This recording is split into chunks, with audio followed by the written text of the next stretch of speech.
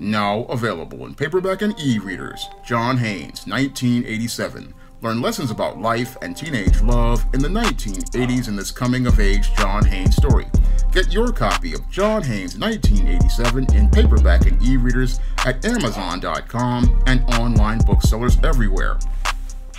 Last week, we lost another black statesman of the 20th century, Jim Brown. Now, Jim Brown will always be remembered for his work in sports and entertainment, but what I will remember him for is all of the great work that he did to empower black people. Now, Jim Brown was a major part of the legendary teams of the Cleveland Browns, and after playing for the NFL, he went on to have a long and storied acting career. However, as he was working on the football field and in entertainment, he never forgot the brothers and sisters in the community and worked tirelessly behind the scenes to empower black people and improve the quality of life for brothers and sisters. Now, Jim Brown was a legendary athlete who had a storied career in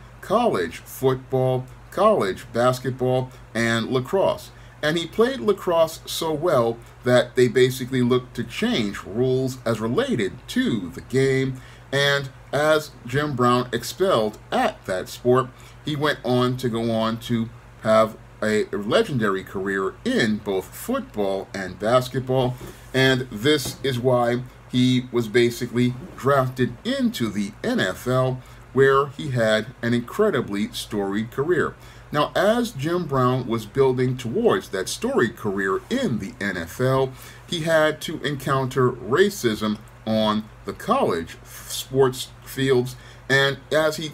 ran into that racism, he stood up for himself by speaking out against these racists as far back as the 1950s, and was a major part of the civil rights movement, because Jim Brown was active in the civil rights movement as far back as the 1950s and began speaking out on racial issues, standing up to represent black people and standing up to represent black people to empower them. Now, as Jim Brown went on to again have his storied college career, he was eventually drafted by the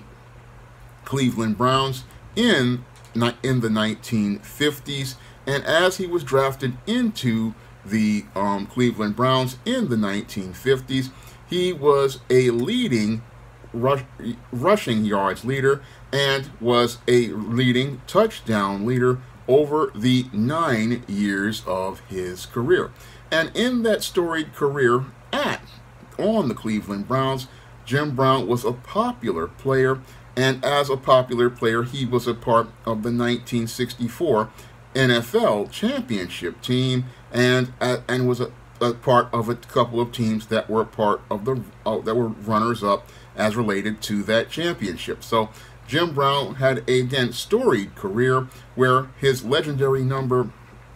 32 was retired after he decided to end his football career early, even though he was still at peak health. In 9 years into his NFL career, Jim Brown decided to retire after getting an acting gig in the movie The Dirty Dozen. Now, as he was acting in the movie The Dirty Dozen, he was at odds with then Cleveland Browns owner Art Modell, and he just decided to retire from the NFL and go on to go out here and just do acting. And as he did acting, he basically had a major impact on acting for black people, because back in the 1950s and 1960s, there were not many black men who were presented in a positive light, and many people describe Jim Brown as a black Superman or a black John Wayne for his strong black masculine presence. And due to that strong black masculine presence, he was able to expand the range of roles that were available to black actors at the time, because the roles that were available to black actors at the time were usually just minor supporting roles such as butlers or slaves or just guys in the background. But with Jim Brown, we got to see a man who was a prominent leader, and that prominent leader was somebody who changed the image of black men, changed the image of black masculinity. And as he changed the image of black manhood and black masculinity, this led to people seeing black men as capable of handling a leading role, because this created it where a black man could be seen as somebody who could not only carry a movie, but could go out here and open a movie at the box office. So Jim Brown basically opened the door for actors like Sidney Poitier, actors like Denzel Washington and Will Smith. I mean, Jim Brown, while people say he wasn't the greatest actor, the whole thing is he opened the door for brothers and sisters out there and opened the door for black men to go out here and lead movies. Now, Jim Brown's first movie was where he played a Buffalo Soldier in a movie called Rio Conchos. And again, the movie was critically panned, but the whole thing was Jim Brown that movie did open the door for black people. And then he starred in The Dirty Dozen. And again, this is the movie he had an issue with Art Modell over that led to the end of his football career, because this is where Jim Brown realized he could make more money doing acting and then not have to put his health and safety at risk. So Jim Brown then went on to star in movies like The Split, where he was paid $125 for the role. Also starred in Riot, and started to become the first action star. He also starred in the 1968 film Ice Station Zebra, and then went on to star in one of his signature roles, 100 Rifles. And in the film 100 Rifles, this is where Jim Brown was in one of the world's first interracial love scenes between a black man and a Hispanic woman, because Raquel Welch wasn't white, she was Hispanic. And this was the first interracial scene in a Hollywood movie, and this was the film that basically was the thing that basically defined the black male masculine image. And this film basically was one that just basically was an iconic role for Jim Brown and took his career to the next level. And again, Jim Brown had a long career in television, also starring in shows like Knight Rider and shows like Chips, and also appeared in movies in the 80s like I'm Gonna Get You Sucker, which was a film made by Keenen Ivory Wayans, and also starred in a fun role in The Running Man playing Fireball, and also starred in other movies like Mars Attacks. And even though he had a long career in Hollywood with multiple roles, he still was out here looking to empower black people. And Jim Brown was out here looking to empower black people behind the scenes, as he was out here creating an organization to help promote economic opportunities for black-owned businesses called the Black Economic Union. Now, he founded this organization back in 1966, the Black Economic Union, and he formed this organization because he wanted to economically empower black people, because in his opinion, he said that we've got to stop wasting all our energy and our money marching and picketing and going to things like camping down in Washington on a poor people's campaign. And he said we've got to get out of this emotional stuff and do something that will bring real change. And this is why he was working towards building black-owned businesses and creating this Black Economic Union to create black-owned businesses, because he thought that black-owned businesses would go out here and empower black people, because when you have your own economic base, you can have a base for your people to be employed and not have to deal with being a second-class person as related to their own community. That's one of the things I liked about Jim Brown, was he focused on black empowerment way back in the 60s and was not interested in just going out here to march and protest. No, he was looking to go out here and build a institution that would empower black people by providing them with tangibles as related to jobs and tangibles as related to economic empowerment. And this was something that he did because, again, he loved black people and he wanted black people to be able to gain economic and political power. And this is something that led to him basically becoming targeted by the FBI. Now, Jim Brown had been targeted by the FBI because he was focused on developing black empowerment, and that whole focus on standing up for civil rights and standing up for black empowerment was one of the reasons why he was watched by them, in addition to his work as related to trying to create a truce between the gangs in Los Angeles. And he also worked to go out here and teach those gang members and prisoners by teaching them life skills and trying to prevent them from being a part of violence as part of his American Foundation. So Jim Brown was actively, again, working behind the scenes from the civil rights movement in the 50s, and was one of those athletes who, again, even as he was in the 50s, still fighting for black people. And as he was fighting for black people, he was out here looking to economically empower black people. And he was even looking to go out here and stand up for Muhammad Ali, the late boxer, even as he was dealing with his struggles with the government as they tried to draft him for the Vietnam War. Now, as the government tried to draft Muhammad Ali for the Vietnam War, Muhammad Ali had to give up his belt and was being turned into a pariah by the mainstream media. But Jim Brown, alongside Bill Russell, Kareem Abdul-Jabbar, and Carl Stokes, then had a meeting with Muhammad Ali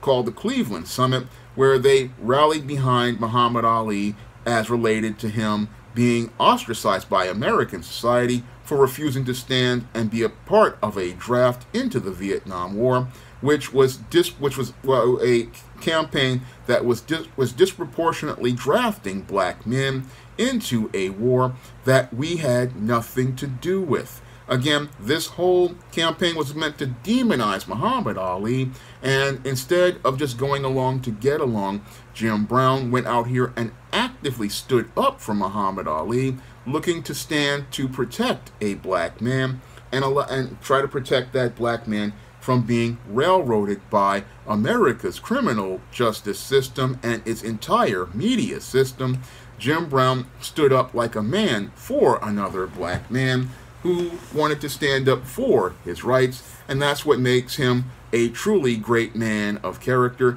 because the Vietnam War was, again, a war that was waged on black men to try to thin out black men's ranks in society, sending them on a road to wars where they would wind up dead, and a large portion of black men wound up dead. But Jim Brown stood up for Muhammad Ali, and again, that's one of the things I can respect him for, and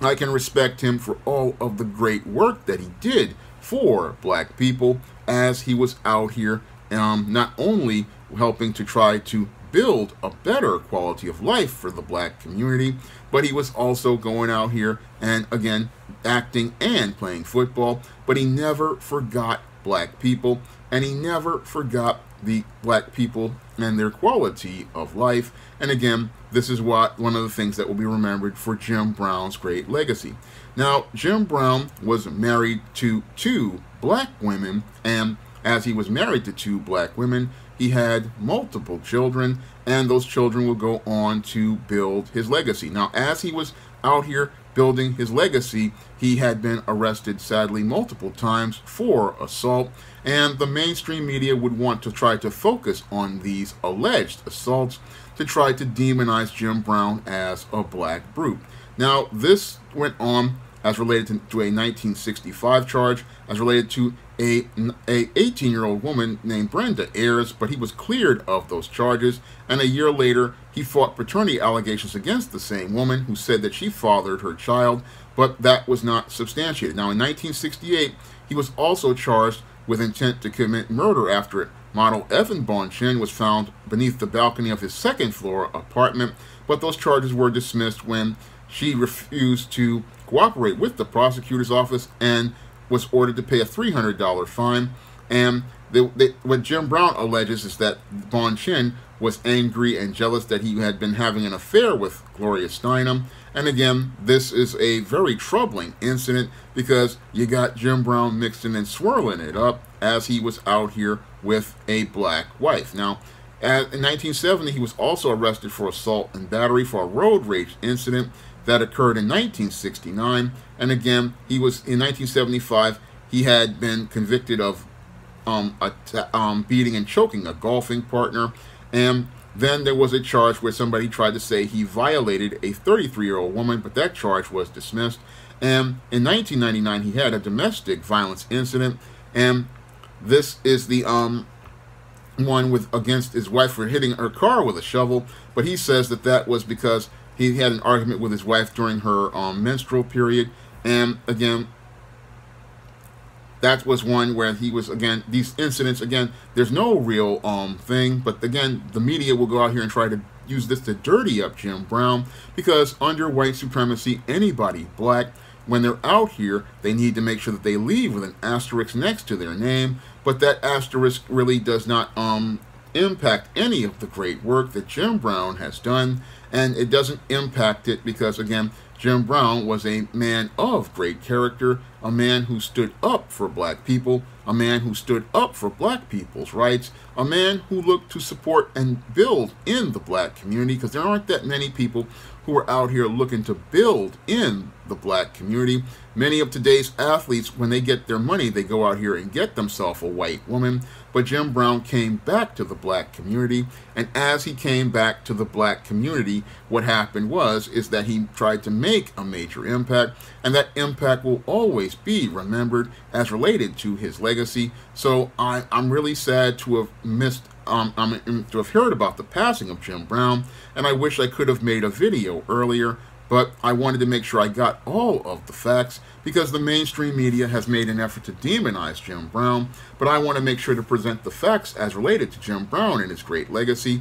And I'm sad to hear about his passing, and I'm sad that I hadn't made a video earlier, but I just I wish condolences to his family, and I wish that this great statesman would rest in power. Now, if you want to pick up some of my positive black fiction on the SJS Direct imprint, like the ISIS series, the E-Steam series, the John Haynes series, and the books of the Smith-Strela trilogy, and my other books like the Thedas, Eternal Night, and A Recipe for Success, along with my men's issues books and books like The Man Crisis and The Woman Crisis, you can find those books on Amazon.com in paperback and Kindle format. You can also find those books at other online booksellers like Smashwords, the iBookstore, and Google Play. And if you want to see me make more videos about icons like Jim Brown and things going on in the black community, you can send a donation to my Patreon, my PayPal, or my Cash App by clicking the links in the description box. That's all I have to say for this video. You can comment, rate, and subscribe.